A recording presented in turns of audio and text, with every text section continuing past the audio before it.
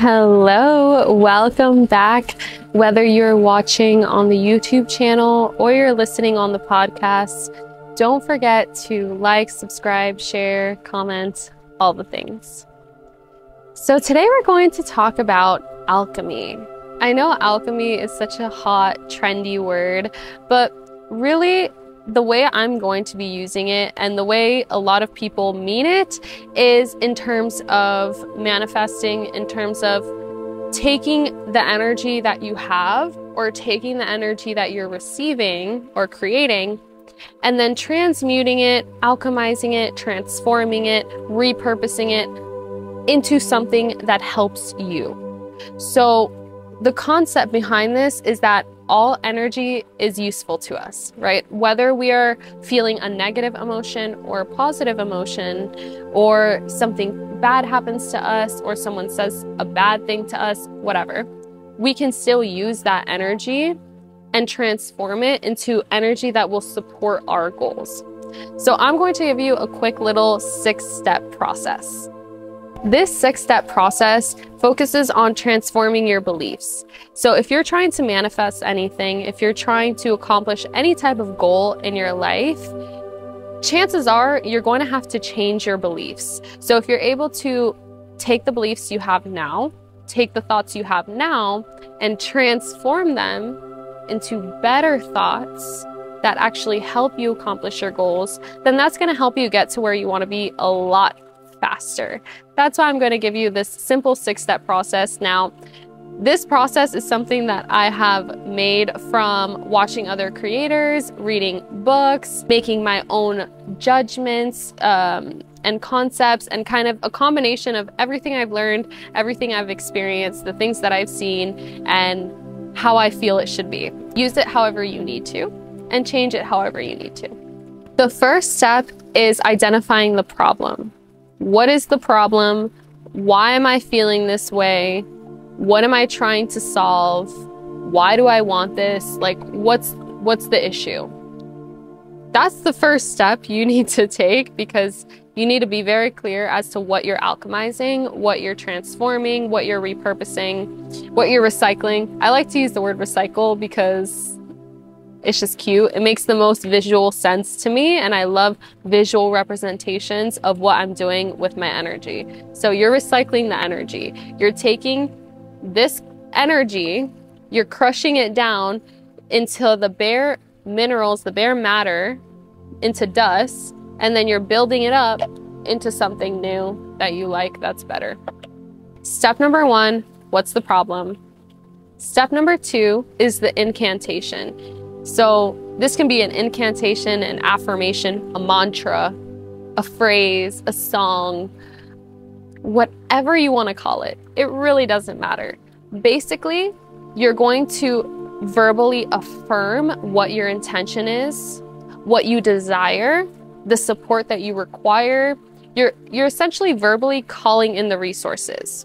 If you want specific affirmations or you want specific mantras, I post them on my Instagram all the time. Pretty much every day I'll post an affirmations video. So you can go on there and take those as inspiration to create your own kind of affirmation or incantation, whatever you want to call it.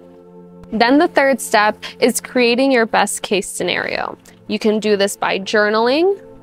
You can do this by creating more affirmations, more mantras. You're going to want to visualize it as well. You want to be able to imagine whatever it is that you're creating, because that also helps you feel a certain type of way. Different versions of a best case scenario can be imagining what it would be like when this problem is solved, or how it would look like if this wasn't a problem. The situation that could happen that would make this almost irrelevant, okay? Get creative here. Think about what the best case scenario for your problem would be. And from there, you move on to step 4, which is the feeling of it. I've told you this before, but when you're manifesting anything, it all comes down to how you're feeling. When you're alchemizing, when you're doing any sort of energetic, mental, emotional process, you need to be able to feel something, okay? You need to be able to feel your intention manifesting itself.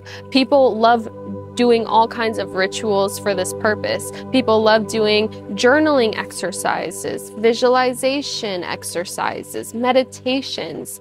There's so many options for you here. The point is, for the time that you are meditating, for the time that you are spending living your life, you want to feel almost as if you already have this problem solved, as if you already have this solution, as if you already have this best case scenario thing here available to you. You want to take the mindset that the solutions are already there, the answers are already there. So if the problem is already being solved, you don't need to worry about the problem anymore. You need to live your life and deal with each thing as it comes. The fifth step is doing. This is where your actions are going to back up your words. So you're saying, okay, I call this in. You did your affirmation. You did your incantation, right? You visualized your best case scenario. You called in the resources. You felt the feeling of it. Now you have to act like it. Now you have to walk as if your problem is solved. Okay, this is not being delusional. This is not being fake. This is taking a different perspective to your problem.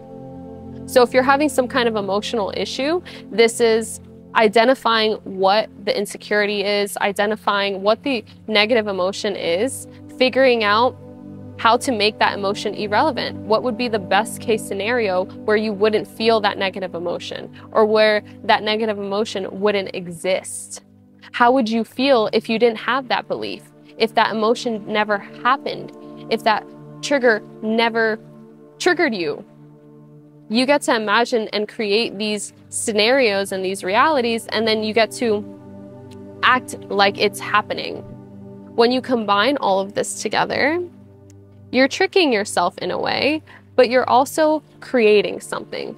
Because whenever you're in the first steps of creating something new, it's going to seem crazy, it's going to seem delusional. Whenever someone has a new idea for something, typically the people around them are like, oh, that's crazy, I don't know if that's gonna work, it just doesn't make sense. But then when the person stays persistent and they keep trying and they finally create results, then they're like, oh, he did it, I knew he could do it, I knew she could do it, wow, such a hard worker, wow, they manifested that, wow. But then in the moment, you're like, well, how did you think I manifested that? Because I was doing this the whole time. So that's what you need to start doing, is you need to start acting as if you have faith even before you have faith. So by kind of forcing yourself to act a certain type of way, or taking that leap of faith, if you want to call it that, you're showing yourself that you know you can do it and you know it's going to work out. And it's almost like you're going to enjoy it now anyways. So if you've done all of these steps, then you move on to the sixth step, which is normalize it. How do you normalize something? You express gratitude and you assume that it always gets to be this way. This is where your affirmations can come in. You can say, oh, I'm so grateful that I always get compliments, or that everything always works out for me. I'm so grateful that no matter how it looks, I always end up winning. I always end up succeeding in what I want to do. I always end up making good decisions. I always end up making everyone around me proud. I always accomplish what I want to do. I always feel happy. I'm so grateful that I can feel happy even if I don't physically have everything I want right now. You can also manifest emotions, right? You don't just have to manifest outcomes. You can manifest feelings. And oftentimes if you manifest the feeling first, the material things will just kind of come because you're not putting so much attention on it anymore. It's crazy how things happen, but that is a very simple 6-step process to essentially alchemize any negative problem that comes up, any challenge, any limitation, any obstacle that comes up. At any step of the process, you'll be able to take that approach universally and be able to kind of turn a negative into a positive for you.